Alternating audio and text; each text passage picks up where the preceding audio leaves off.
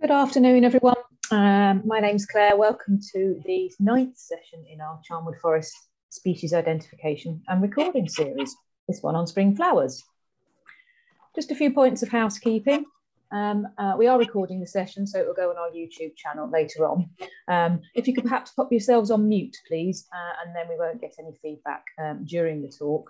Happily unmute at the end when we have our time for questions. You're welcome to have your video camera on or off. That's completely up to you.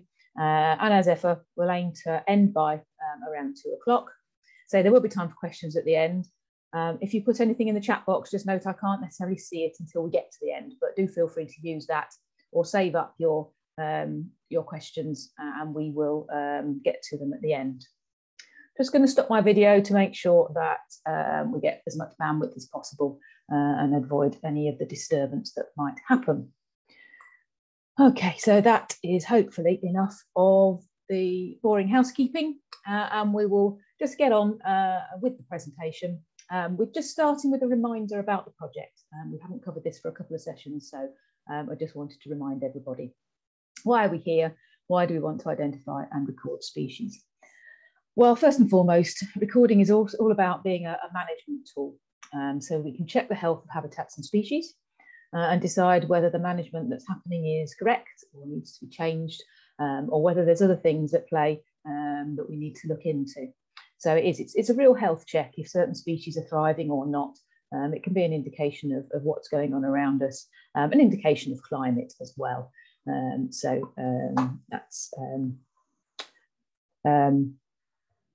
one of the reasons that we would do it. Now, currently in the Charnwood Forest, there are some species records. It sounds a lot, 13,800, but we'd love to have loads more. And at the moment, it's a small group of committed, brilliant volunteers, but we'd like to increase that if possible, get more records that will just give us really valuable information about this important area. And just as a reminder, we've started off these sort of series of sessions at the beginner level. So the Zooms that we've been doing over the last 8 months or so have been quite a beginner level to hopefully get everybody interested and on board with a range of different species. As we move through, we'll be going towards more intermediate sessions and then hopefully people will start to feel as though they might be more experienced. You'll note that I haven't put expert at the end there. I think if you talk to anyone who's been doing identification and recording, very few will consider themselves experts. Everybody always has more that they can learn. So it's all about experience and getting out and about. So what we're hoping is to give you some of the tools and skills on these sessions and the sessions that will be coming up throughout the summer to get you towards that intermediate level that you can then combine with hopefully getting out and about and building your level of experience and your level of confidence. So today we're on Zoom. The April session will also be on Zoom, but then from May we're hoping to have some field-based sessions, which is what we were all hoping to do. But obviously recent events have put paid to that somewhat. But we are looking forward to getting out into the field and doing some more intermediate sessions over the summer. And just a reminder that you can see a bit more about the wider scheme through the link on our website, where Julie Attard, the scheme manager, gives you a bit of a rundown. It's a whole landscape partnership scheme sponsored, funded by the National Lottery. And there's lots of other opportunities to maybe get involved in different elements of the scheme. But as Leicestershire and Rutland Wildlife Trust, we are leading on this particular one, along with a couple of others, particularly aimed at wildlife and conservation. Okay, so on to the main meat and drink of the session, if you like, the session on spring flowers and also signs of spring. I wanted to have a bit of a broader approach as well as giving you some ID tips for some of the flowers and flowering plants that you're going to see over the coming weeks and months. But before I start with that, I just wanted to almost take a step back and probably say the opposite of what I've just been saying about identifying and recording species.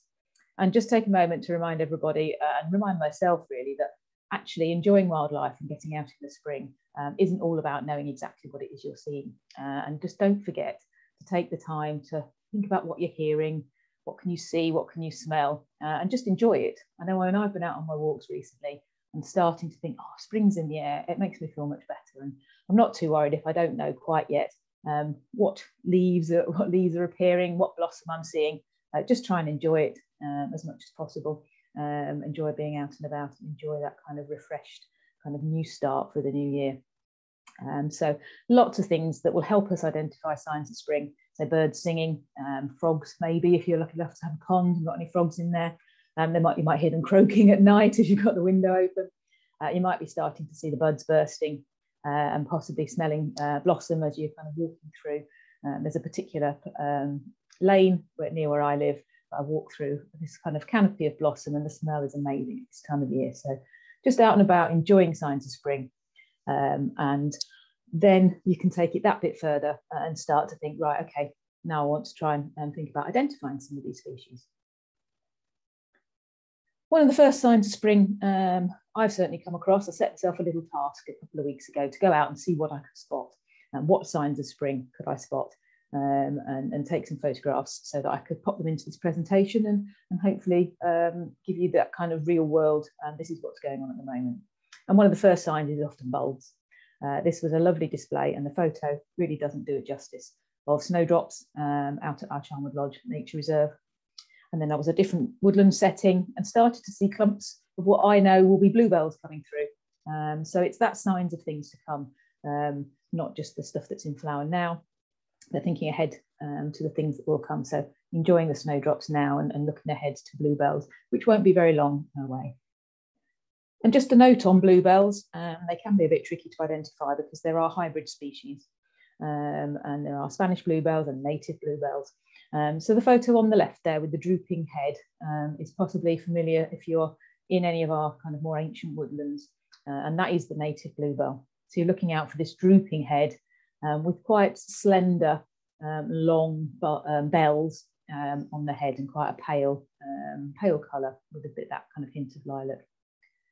The photo on the right is hybrid bluebells, and that's a hybrid between our native and the Spanish bluebell, which was introduced. And you can see the stems are very upright, and the bells are kind of spread out at all different angles. You don't get that drooping over. They're a bit shorter and fatter as well. And it's thought that actually our hybrid bluebells are probably under-recorded. A lot of people assume that if it's not a native bluebell, it will be a Spanish bluebell. But apparently there are actually more widespread hybrids between the native and the Spanish, and there are actually not that many pure Spanish bluebells out and about in the countryside. But that was just a little aside about bluebells. As I was walking along, I managed to kind of really tune my eyes into little pops of colour to see what I could see, and just start to get my kind of brain engaged in thinking, oh, what species are around? And the first thing that usually jumps out is any little pop of colour in amongst the greens and browns. So the one on the top left there, I was a little surprised to see it in flower because I didn't think it came out till later on in the year, which shows how wrong I was. And that one is called green alkanet, although I always think it should be blue alkanet because of the blue flowers. But it's green alkanet, and it's in the borage family. And actually, once I got my eye in, I then started spotting the leaves of the plant where it wasn't quite flowering yet, all the way around when I was on my walk, all the way back in people's gardens and just in little patches by the side of the pavement. The one in the middle is in the dead nettle family, and we'll talk a bit more about that later on. And this one is red dead nettle, but it's got that nettle-shaped leaf, and that was just a little pop of pink that I spotted out and about on my walk. Top right is lesser celandine, and we'll go into detail of this one, but that's one I always look out for as one of the early signs of spring. It's that pop of yellow that you suddenly start to see, and you know that spring is on the way. The bottom left one there, I spotted a small violet. I didn't get down on my hands and knees to identify it, and again we'll go into more detail a little bit later on about violets. But I just, for the moment, took a quick picture just to show you, and just, enjoyed that little tiny delicate pop of purple as I was walking through the park. And then the final image on this page is a one called coltsfoot, and that's this an interesting plant, flowering plant, where actually the flower spike comes up first. So you don't get leaves to start with, you get the flower up first, and it's quite a fleshy, wide stem, and then you get this single dandelion-like flower at the top. And then once it's finished flowering, you then get the leaf coming on afterwards, which is where it gets its name, because the leaf is almost like a hoof, like a colt's foot shape. And that's a plant that likes disturbed ground. So you often do spot it in unlikely places as you're out and about and walk. but a little pop of yellow that superficially looks like it might be a dandelion, but look a bit closer and it doesn't have the leaves of dandelion. In fact, it doesn't have any leaves at all at the moment. But this time of year, even if things aren't in flower, it's a good opportunity to start to get your eye in and maybe have a practice at some vegetative ID. And we've talked about using keys in previous sessions. So do take a look back at the YouTube sessions that are on the LRWT YouTube page. If you're interested, you missed them. But the one about keys, we were definitely talking about using all sorts of different characteristics to identify a plant. And there are books. There's one by a guy called Poland and Clement called The Vegetative Key to the British Flora. And that's really great because it doesn't rely on plants being in flower, but it takes you through the leaves and the vegetative characteristics to identify a plant. So it's a good time of year. And I mention that because actually, if you know where a certain plant is and you have a go at identifying it when it's not in flower, then you can always go back in a few weeks' time and see if it's grown a little bit more or if it's come into flower. And then you can confirm or kind of reevaluate your identification. So it's a really good chance if you want to take the opportunity to have a go, but knowing that it won't be long before you can come back, see it a bit more developed and see if you're right or not. I'll certainly be doing that with this middle species here, with the sort of the heart-shaped leaves, which to me look like a plant called garlic mustard. And I know that's quite an early plant. But when it's a bit more mature and when it starts to flower, the leaves are often more pointed. So I was undecided, but it looked most like that to me. And then I can go back in a few weeks' time, see how it's developed and make sure that I was right. The one on the left there is common nettle. And it is worth taking a look at that. And as I said, we'll look at dead nettles as well later on. Be very careful not to get too close. I often find the very young nettles are the most potent in terms of stinging. But it's a good idea to really get to grips with what is a stinging common nettle and what is a dead nettle that doesn't sting, and avoid any painful encounters. On the top right there, we're starting to get some of the umbellifer family coming through, or the carrot family. And these are kind of frilly leaves that come up, and then you get, when it flowers, you get these big white umbrella-like heads of different flowers. And there's quite a few different species, but they're quite good at spreading themselves out over the year, so they don't all into flower at the same time. So you can have a go at identifying an earlier one, checking the book which ones might be flowering earlier and which ones might be flowering later, and see if you know which one it is. I believe this might be cow parsley, but there are a few others that it could be as well at this stage. I didn't get down on my hands and knees with my book to take a real close look at this one. And then the one on the bottom right is quite a distinctive plant, these arrow-shaped leaves that have come up, but there's no flowering part associated with it at the moment. But this one is going to be Lords and Ladies. It is Lords and Ladies. If any of you are familiar with that, you get a spike with almost red berry-like kind of fruiting flowers on it that come up a bit later on. But that's a familiar woodland plant. If you're out and about, you might start to spot the leaves and then later on look out for the flowering spikes. Hopefully you'll have noticed buds bursting into life around you at the moment. Kind of maybe some of the willow species, where you get these lovely sort of soft grey, the pussy willow buds starting to blossom, start to get a bit of pollen coming through. The one in the middle there is elder. And again, if any of you were at the winter tree, kind of winter twigs and buds session, which I think was that December or January? It's on the YouTube channel anyway. We talked about elder as having this kind of almost pineapple-like bud, where you start to get the little sprouts at the top. But now hopefully you can see that as the leaves come out, it kind of looks even more like the pineapple. The green bit is bursting out of the buds there. So we've got some elder on the way. And on the right there, we've got one of the thorn species, looks like blackthorn, which is about to burst into bud. Interesting about the thorns, blackthorn and hawthorn. With the blackthorn, it tends to be the blossom that comes through first. So if you're seeing a big showy kind of frothy white swathe, often along a roadside, on kind of that sort of scrubby hedgerowy species, at this time of year, it's likely to be the blackthorn that come through first, and then later on, the blackthorn will be into leaf, and then the hawthorn, which is starting to come into leaf now, will then flower a bit later on. So actually, any insects that are going after these kind of flowers for a source of nectar and pollen have that kind of longer season to go at it, so they can start off with blackthorn and then continue on with hawthorn, because they don't flower quite at the same time. They're a little bit staggered. And speaking of blossom, hopefully all around you, you'll have started to notice the cherry blossom exploding into life, whether it's one of the more native cherries in the wider countryside, or the planted cherries that are often street trees, the kind of more pinky coloured ones. But this is certainly what I'm smelling and what I'm seeing a lot of. I'm really feeling like that's showing us signs that spring is on the way. So keep an eye out. And the difference in timings of the different blossoms will give you an indication as to what species you're looking at, but even before the leaves come out. So you can take a closer look at those if you want to, or you can just sit back and enjoy the blossom, wait for the leaves, and then maybe have a bit better idea of what species it is you're looking at. And now, just before we move on to the kind of the meat of the flowering plants and the identification tips, I just wanted to give you a bit of a background on a term that we call phenology in the kind of the conservation world. And this is the study of seasonal changes in plants. It's about kind of how early or late things occur each year and the variation from year to year. You've probably heard of it before, that, oh, I've heard the first cuckoo calling, or the first blackberry is actually ripened later in the year. And there is actually, it's a science and it's a study, and it helps us to track what's happening in terms of weather and climate change. And if you're really interested, there's a great site called Nature's Calendar, and actually it tells you the things that they are interested in recording to help understand what is going on in terms of this phenology. And you get the opportunity to report your sightings and see how, who else has reported their sightings at different times of the year for all different species. So if you're interested in that, then do look up Nature's Calendar. And it just is, it's one of those things that a lot of people, I saw my first bumblebee, or we were very excited in the trust because the first osprey had arrived back at Rutland Water this week, which was great news. And just always a really nice thing to see. And it's interesting to know whether it was a similar time of year to previous years, a bit earlier or a bit later, and kind of track that over time, and you can see if things are trending earlier or trending later.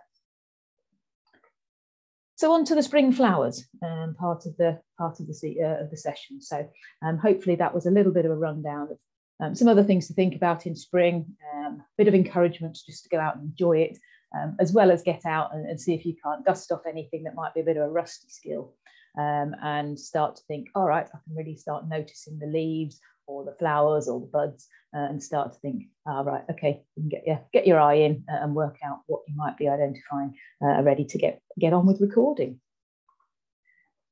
So the first few species we're going to look at, you'll probably find in woodland settings, and we're looking at plants with white flowers to start with.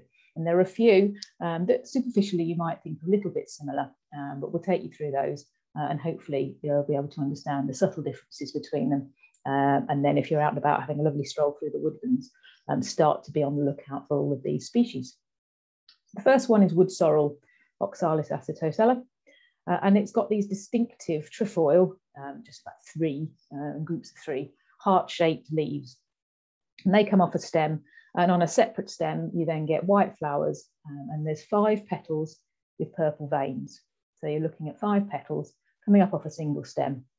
And you're looking at these kind of 3-part, almost clover-like leaves, if you like, kind of 3 heart-shaped leaves. And then at night, the leaves and the flowers actually fold up, so it almost looks like it's putting itself to bed. You can see, hopefully, the image on the bottom right there. They're a little bit closed up, but then during the day, they kind of flatten out and take advantage of the sunlight that's coming through. And that's something to think about as well, is a lot of these species that flower early are our woodland species, and they're in flower before the trees have really sprouted and had a chance to get that leaf cover, because once that happens, the canopy cover will be closed and there'll be much less light reaching the floor of the woodland.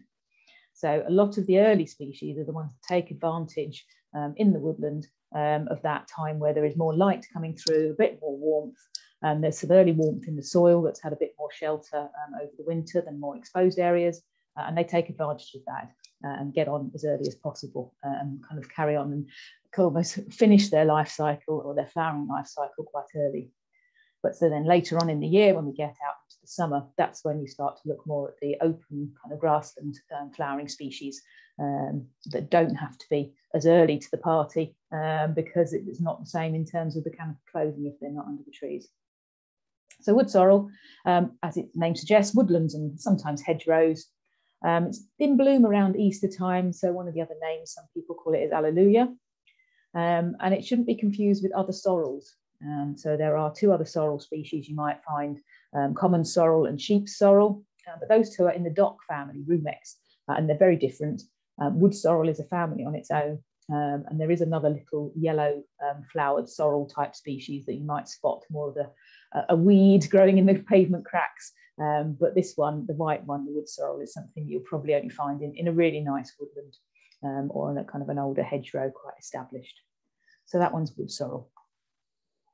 So one that superficially probably looks a little bit similar to wood sorrel, but another woodland plant, as its name again suggests, is wood anemone, a low-growing plant, but this time you're looking for 6 or more petals. We've got more petals than the wood sorrel.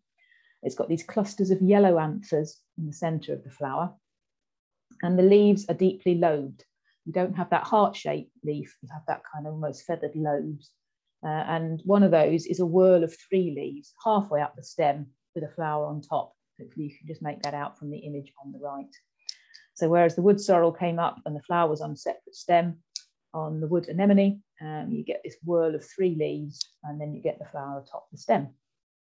We're looking at March to May time approximately. All of these flowering times are approximate. You may get some earlier or later, depending on where they are, if they're in a particularly warm and sheltered spot or an exposed location, if it's a particularly warm spring or a cold spring.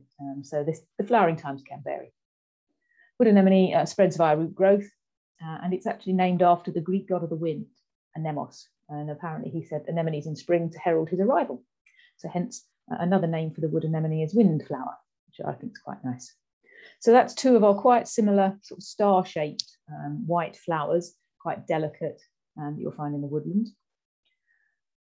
The third one to have a look at is one called greater stitchwort, another woodland plant. It has stems that are square, so if you rub them between your fingers, they're square and quite brittle. The leaves of greater stitchwort are more grass-like, so they're thinner. One of the terms might be lanceolate, a bit like a spear, and they're in pairs and they're at right angles to each other. And the edge of these leaves feels quite rough, or if you look under the hand lens, you can see that it's rough. The petals of greater stitchwort, it looks like more, but it's actually 5 petals, and they're so deeply notched, almost into 2, that it looks like you might see 10 petals. But it's 5 petals, deeply notched, and they're 2 to 3 centimetres across. And it's usually flowering around April and through to June. It is a relative of a plant which is smaller called lesser stitchwort. So if you see something that's smaller with flowers that are really only like 1/2 to 1 centimetre, then you might have lesser stitchwort. Also, the leaves of lesser stitchwort on the edge are smooth, so you don't have that rough edge to them like the greater stitchwort. Another name for this plant is wedding cakes, Star of Bethlehem, and snapdragon. So lots of different common names. Snapdragon is thought potentially because of the brittle stems, because they snap so easily. So if you're looking at this one, worth taking extra care to not snap the stems because they're so brittle. So that one is greater stitchwort, the third of our white flowering kind of early spring woodland species. Moving on, we've got another one which is called woodruff, and this is in the Gallium family, or the bedstraws. Again, a woodland plant. And again, like the stitchwort, it's got these square stems. And so if you rub them kind of longitudinally between your fingers, you'll feel that the angles, like ridging, bumping round, you feel that it's not a rounded stem. And again, the leaves are in whorls, but there's more leaves. And these are 6 to 9, and they're narrow, lanceolate, so spear-shaped again. And you're looking out for a tiny spike at the end of the leaf. You may need to get a hand lens, get down close, up on your hands and knees, and see if you can spot the tiny spike on the end of the leaves. The flowers are white and they're funnel-shaped with 4 lobes. And they're sort of said to be an umbel-like head. So you get a stem coming up with then several flowers coming off that stem. So the umbrella kind of type approach. Very different family to the carrot family, to the rest of the umbellifers. But it just describes the way that the flower heads are. So they're not singly on stems, there's more than one flower there. May to June is the approximate flowering time. And after they've flowered, the fruits have these hooked black-tipped bristles, and these little tiny 2 to 3 millimetre fruits. So that's worth looking out for. If you crush it, it's said to smell a bit like vanilla, which is another reason why it's also known as sweet woodruff. So potentially that kind of sweet vanilla-y scent. I've not smelt it myself, but I'd be interested to know if that's the case. Sometimes it's one of those quite subjective things with what flowers are supposed to smell like. But sweet woodruff, potentially with a vanilla scent when crushed. There are other bed straws, so it could be confused with something like a hedge bed straw, but that would tend to be more in hedgerows. Heath bed straw, which is a very fine plant, and you really would see that in more open heathlands. And the one that is more widespread probably, and a bit of a pest in the garden, is cleavers or goosegrass, also called sticky weed. And that's the bed straw you might know, that's got these almost like Velcro-like hooks that make it feel sticky. And when that finishes flowering, you get the green sort of prickly balls that stick to everything, your trousers, your pets, anything. So it's the same family, but for woodruff, it's more delicate. You're looking out for these leaves with a tiny point on them, and woodruff doesn't have that sticky kind of Velcro-like feel to the stems like cleavers does. So it's all the same family, but subtle differences there. So it'd be good to keep an eye out for woodruff. I said we come back to lesser celandine. I'll just talk through a few ID tips so that you can be certain of what you're spotting. It is quite distinctive. There's not a lot else happening at this time of year that looks like lesser celandine, and it's a real characteristic plant of woodlands, hedgerows, and parks. It's quite widespread. Sometimes you'll get this carpet of the glossy green heart-shaped leaves first. They can be quite varied in size. But then you get these bright yellow star-like flowers. We're looking at 8 to 12 petals, particularly opening up in the sunlight. So lesser celandine ranunculus ficaria is in the buttercup family, so that's ranunculus. There is a plant called greater celandine, and it's not related at all. They just have a similar name. It's certainly been in flower at the moment because I've spotted it already, usually through till May. And it's a great early nectar source for insects. So if insects are coming out of hibernation, then it's really key that they've got a nectar source early on to help them kind of get that kickstart into their life cycle. So that as another element of phenology is a kind of how things are timing together. For example, if birds are breeding particularly early, but actually the caterpillars that they might feed the young on aren't ready, haven't emerged, then there's that kind of disconnect between the two, and then the birds might have a poor season. But on the flip side of that, actually, if the caterpillars aren't being predated by the kind of blue-tits, then they might have a better year. But in an ideal world, if nature is able to do what it's evolved to do naturally, is that these things happen in the right sort of time, and that's the kind of the concept of the food web, where actually everything is interconnected, and if the timing of one thing is out because of some kind of human intervention or some kind of climate issue, then that can actually have an impact kind of further down the chain. It's not just that particular species. If it's delayed in its reproductive cycle, it can have a knock-on effect all the way through. So on to another yellow species, very much a woodland plant of yellow archangel. And this is in the dead nettle family. So I talked a little bit about dead nettles right at the start. So superficially, they look quite like nettles. They've got those same kind of oblong to triangular leaves, very toothed, so very kind of jagged edges.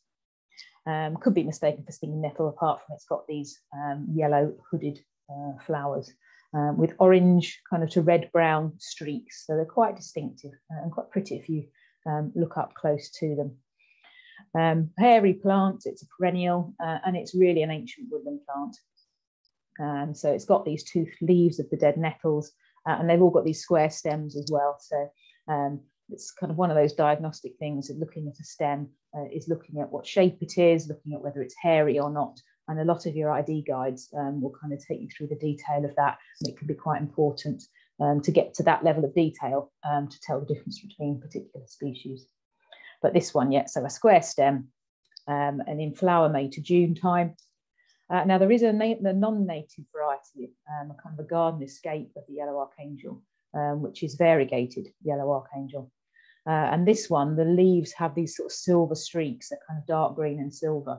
And it is a problem species like most of our invasives, because what happens is it spreads rapidly. It's quite a robust plant and it can outcompete the native woodland flora. So you get all this variegated yellow archangel, and it obliterates everything else. So it can be a problem, as many of our kind of garden escapes do kind of cause this similar issue. But the native version, yellow archangel, is a lovely one to see. It tends to come into flower after the bluebells are finished, so it's kind of the next one that comes along in the ancient woodlands. All the blue is finished, and then you start to get these yellow spikes coming up.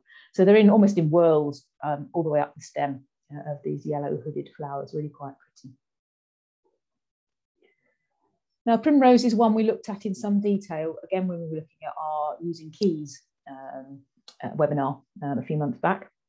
And it is quite a familiar plant. You'll see it out and about quite a lot. You'll see quite a lot of cultivated varieties as well, different colours and different shapes and sizes. But the native primrose, a familiar plant of hedgerows, woodland clearings, grassland and gardens. It's really quite widespread. It's one of those plants that actually, if it's mild, could be in flower from December. And there's certainly quite a few primroses in flower around me already. It's a very low growing plant, and the tongue-like leaves are wrinkled, so the rosette of that you can see and spot quite early on. And then you get each flower borne on a single, quite woolly stalk, and these large creamy yellow flowers, you're talking 3 to 4 centimetres across, with a dark yellow centre. And the petal lobes each have this shallow notch in the middle, so they're kind of almost heart-shaped. April the 19th, which is not too far away, apparently is known as Primrose Day, which is very nice. I didn't know that before I was doing some research for this presentation. Apparently in honour of Benjamin Disraeli. Who knew? I didn't know we had a National Primrose Day. But it's a lovely, pretty little flower. And again, one of those signs of spring that you know that the seasons are changing and the warmer weather's on the way. I think the final yellow flower to talk to you about today is called Yellow Pimpernel. This is one that I don't think I've ever seen in the wild, but then I haven't particularly gone looking for it. But it's an evergreen perennial, and we're looking at damp, quite shady places, so woodland again. If you look on the photo on the left there, the leaves are opposite each other on the stem, and they're oval and quite pointed. And then what you get is from the base of those leaves, where it meets the stem, that's where the flower stalk comes up. And that kind of comes up to these bright yellow 5-lobed flowers. I think they're quite star-shaped. Whenever I see a pimpernel, then it's really little tiny stars that you see. And 5 lobes, and they're just a really nice bright yellow colour. A little bit later on, flowering May to September. It's quite a low-growing plant, and it sort of creeps along the ground and can be up to 40 centimetres long. It's said that it can be confused with creeping jenny, which is in the same family. But creeping jenny, the photo in the middle there, has broader, blunt leaves, shorter flower stalks, and the flowers are kind of chunkier, and they're not quite so delicate and star-like as the yellow pimpernel. And then I've just popped a photo of another pimpernel there on the right, which is scarlet pimpernel, and that's more a plant of kind of disturbed areas and arable field edges. And it's the same sort of shaped flower, the little star-shaped flower, but scarlet pimpernel, as its name suggests, is often scarlet. Although confusingly, there are some hybrids that are almost purpley blue flowered. But if you're looking out for this little tiny star-shaped flower, whether it's yellow, whether it's red, or whether it's sort of a bluey colour, you might want to start your investigation with your ID guides with the pimpernels.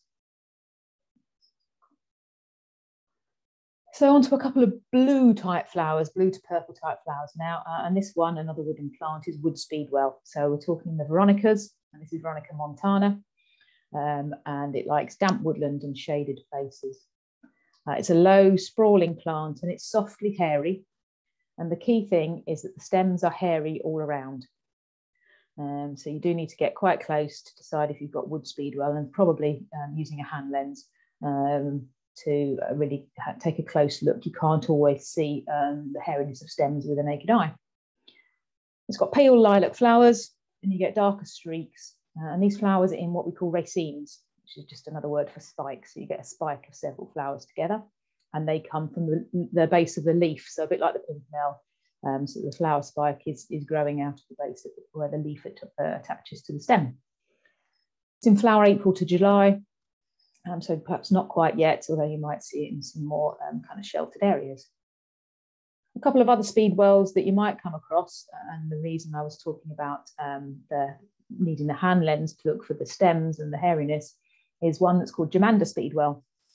And the stem of this plant has 2 rows of hairs opposite each other on the stem.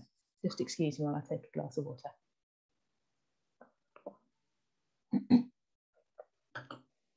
Yeah, so Germander speedwell has this stem with 2 rows of hairs. So if you look under the hand lens, you can clearly see the hairs don't go all the way around. So 2 rows, whereas the wood speedwell, the hairy stem kind of goes all the way around. So really important one to have a look out for. And perhaps if you're out on more open heathland, you might spot heath speedwell. The leaves have got shallow teeth and the flowers are in denser raceme, but that is likely to be out sort of in a more open habitat, whereas the wood speedwell you really will find more in a damp kind of shaded place. So when you're doing identification, and there are lots of similar species, so it's not just how the plant looks, but it's where it is, where are you finding it? And that can often be a really good hint as to what species it is. But do think about taking a closer look and start thinking about taking a hand lens or taking really good photos out in the field with you. But yeah, probably that down on your hands and knees, unfortunately, and really looking closely through a lens is probably one of the main ways of identifying and separating some similar species such as the speedwells. And then another blue one that I promised you we'd talk about a little bit more, are the violets and the violas. This one is common dog violet. So I thought I'd take this opportunity to talk a little bit about the violets and the things you need to look out for to give you a hint as to which species you might be looking at. But common dog violet, which is this one, is one of several species. This is quite widespread woodland, heathland, grassland. It's in flower April to June, and it doesn't have a scent. So again, getting quite close to it and having a smell, the common dog violet is not scented. The flowers are kind of purple bluish, heart-shaped, and the leaves too. They're heart-shaped with long stalked leaves. But what's important in identifying violets is this side-on view. And what I managed to find was, if any of you have the Wildflower Key, which is a book by Frances Rose, there's this image in there that takes you through the parts of a violet flower, which I think is really quite helpful. And the things to look out for often is that number 8, which is the spur. And hopefully you can see from the photograph, the spur on the right there is quite pale. It's paler than the rest of the petals. It's almost white. And it points upwards. So it doesn't point kind of along the stem, but it's got this curved upwards. It's probably a bit difficult to make out, but it does have a little notch in the end as well.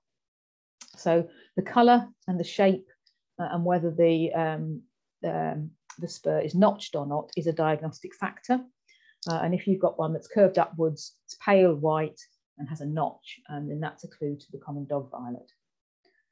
Now the sepals, which numbered in the picture are 4. They're the parts that point to the right, so point along towards the petals. And the sepals of the common dog violet are long and pointed. And some of the other violet species, they won't be pointed and they won't be so long. And then the sepal appendages, sorry, we're going into quite technical terms today, but that's number 3 on the diagram. And they point back the other way towards the stem. The sepal appendages and the common dog violet are quite long. They're kind of rounded. And when I say quite long, we're talking millimetres, more than 1.5 millimetres, whereas compared to some of the other violets, these are longer, and some of the other violets have shorter sepal appendages. So if you're unsure about violets, a side-on image and a really good side-on image, plus some images of the whole plant, including the leaves, would be really important. Other violets you might come across, there's sweet violet, and that's the one that does have a scent. There's an early dog violet where the spur is darker and straight. Then there's heath violet, and then there's also hairy violet, plus a whole host of hybrids just to confuse us. So it can be confusing if you're not sure. Do take a photo. You're always welcome to submit it via NatureSpot or any of the other kind of iRecord type apps. And I'm sure if you've got the photo that they can make it out from, they'd be happy to confirm, if they can, which species of violet you might have. So our final species of our kind of whistle-stop tour of spring flowers is probably one that you wouldn't think of as a flower, and it's a sedge, so it's a flowering plant, but perhaps not one with sort of petals and sepals and things you might associate with some of the other flowers you've come across. They don't have the same coloration, but it is one that's a woodland plant. It's a bit later flowering, June to July, but hopefully you might spot this in some of the Charnwood woodlands. It forms large tussocks up to 70 centimetres across, with 1 or 2 male spikelets at the tip, and they're up to 10 centimetres long. And that's the kind of the broader, fluffier parts that you can see there. And then the female spikelets, there's 4 or 5 of those spread out lower down. So they're the thinner, narrower, but longer spikelets. So it's quite obviously drooping, these spikelets, or pendulous, so hence the name pendulous sedge, and Carex pendula. So the scientific name is quite descriptive for this one. All the sedges, or most of the sedges, are Carex as the family. The stems, and I'll talk about this a bit more in a minute, the stems are triangular. So if you roll them between your fingers, you will get that kind of ridged and 3 ridges. So you get that triangular section. It's also known as weeping sedge or hanging sedge, and that's quite obvious. Again, it's that drooping, it's that pendulous look to it. So sedge, grass-like flowering plant, and it's related to rushes and grasses. But there is a little rhyme that I always use to give me a hint as to whether I'm looking at a sedge, a rush, or a grass. And it's this: it's sedges have edges, rushes are round, grasses have nodes from the top to the ground. And what this is referring to is, if you can imagine taking a stem and cutting it crossways, if you're looking at a sedge, you'll have that triangle shape. If you're looking at a rush, it will be round and solid, or with pith in the middle. But if you're looking at grasses, they tend to have hollow stems, but they do have these nodes, almost like joints, elbows or knee joints. As you go up the stem, you can often find these nodes which are solid, but then in between it's hollow and round. So sedges have edges, rushes are round, grasses have nodes from the top to the ground. Like any of these, there are exceptions to every rule. But it's a good starting point to know what am I looking at. Have a good look at the stem, roll it between your fingers, and see what you feel. You're getting a bit of a hint as to where you might start if you wanted to look it up in a key or another ID guide. So I can see there are some comments in the chat box, which we'll get to in a second, but that's kind of the end of the species for today. So we've actually been through 12 species and looked at some other signs of spring. Hopefully that's been interesting. Thank you very much for continuing to join these sessions. And as I said, hopefully we'll be out and about and doing some field-based sessions very soon. But the next session, just to give you a heads up in advance, is an introduction to common bird songs. So we still like to be using our other senses and listening and seeing if we can't understand a bit more about the birds that you hear. And that is a different day and time. So do look out for that. It's a Thursday this time, the 7th of April, and it will be at 10 o'clock on Zoom. I'll send round the link so you can get signed up to that if you're available. And as before, it will be recorded and we'll pop it on our YouTube channel afterwards. Following that in May, we're hoping to be able to offer a field session to actually listen to some bird songs out in the field with one of our experts, who will be able to kind of just have a walk and a talk and really listen out to some bird songs in the field. So hopefully some of you will be able to join us for that as well. So I hope that's been interesting. As I said, there's some questions in the chat. So I will stop sharing my screen and put my video back on, and then I can pick up the chat hopefully and see where we're at. Okay, let me just stop the share. There we go. Pop my video on. Hopefully you can see me. Good afternoon, everybody. And let me just pull up the chat and see where we're at. So I'll go down these and then be thinking if you've got any other questions while we're going through these, and then feel free to either pop your video on or wave your hand or give me some kind of indication if you've got a question. So Julie, is there a link to the YouTube to see previous sessions? I will certainly send that round. no problem at all. But in the meantime, you just go onto YouTube, and if you search for Leicestershire and Rutland Wildlife Trust, and they'll all come up, and all of the species recording sessions are quite high up the list because they're quite new. So hopefully you can see that, but I will email everybody after this with links and bits and pieces. Kate, are there any spring rarities that if we see them, we should report them? To be honest, any of the species that you come across that are in flower, take a note of them. The whole idea of the recording is it's just not just about rarities, it's the common ones as well. But probably I wouldn't pick out anything in particular. And if you're not sure and you think something might be a bit rare, then do get in touch with ourselves, or do get in touch with Nature Spot, and they'd be happy to take your record and see what and let you know about the the distribution and the rareness of that particular species. What kind of loop do you recommend, Rose? So a loop are one of the what was I calling them? Hand lens. And I don't know if you'll be able to see. I've got one here. Sorry, my camera's a bit rubbish, so it's probably not going to focus very well. Anyway, it's you basically if I put it in front of my face, that's better, isn't it? So it's got a lens, and you can kind of fold it away when it's not in use. It's kind of personal preference. There are lots of different ones. You don't have to spend loads of money. A 10 times zoom, a 10 times one in terms of magnification, is probably sufficient. If you get ones that are too strong, they're actually almost harder to use because your field of vision is very, very narrow, a bit like a camera. The more zoomed in you get, the less amount of focus you've got. You can get ones that have got, they're sort of double-ended, so you've got two different levels of zoom on two different lenses, but on one actual piece of kit. But you don't have to spend a lot.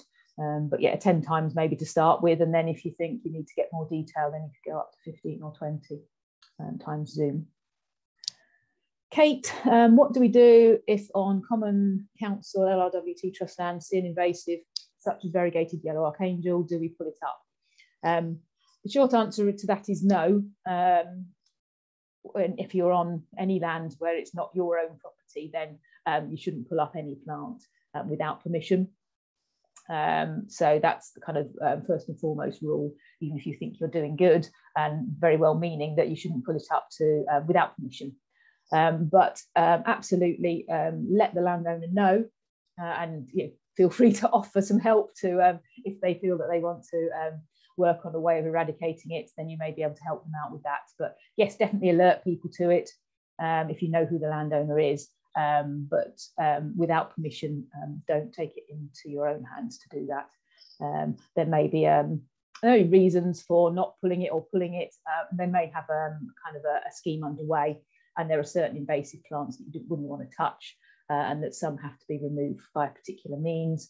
And also there are regulations about how you dispose of some invasive species. You're not allowed to take them off site because it's controlled waste. So a few different rules and regulations and pitfalls, but yes, if you've spotted them, absolutely fantastic to keep an eye out and let people know. And then you may well be able to kind of be part of any efforts to deal with those if necessary. So that was our 4 in the chat. Have I got anything from anybody else? Sue, would you like to unmute yourself? Hi Claire, thank you very much for a lovely presentation. I think whatever else is going on in the world, it's always wonderful to get a bit of optimism with the spring coming forward. So yes, thank you very much for that. It was just an observation really. I know many people will be familiar with the Swithland Woods area, but if anybody is particularly interested, there's an area within Swithland Woods called Stocking Wood, which in April and May time is absolutely wonderful for a lot of the wildflowers that you have been talking about this afternoon.